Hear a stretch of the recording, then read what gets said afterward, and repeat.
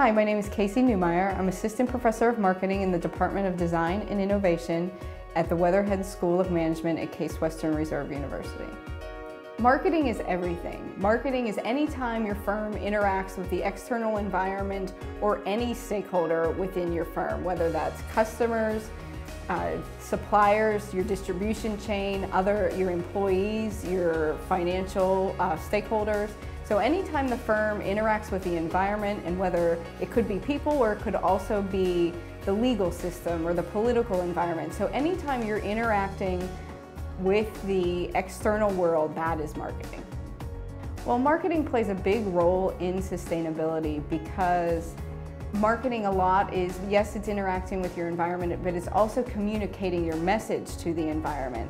So the marketing sustainability interface really comes to life when firms are trying to communicate their sustainability initiatives to those stakeholders.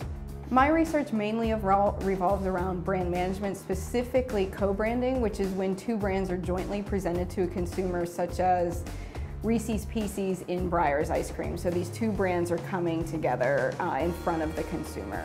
And this really touches on sustainability when firms try to partner with cause-related marketing, or they try to partner with nonprofit organizations or to be involved with activities within the community.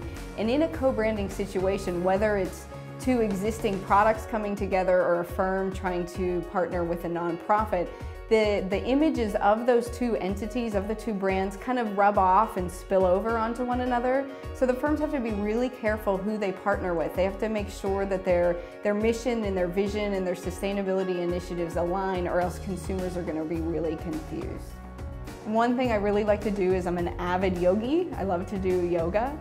And it's the Weatherhead School, and I think Case Western in general, our students are doing online course evaluations to rate the course, the instructor, to help me as an instructor improve. So one thing I do is I tell my students that if 90% of them complete the online course evaluation, I'll do a headstand.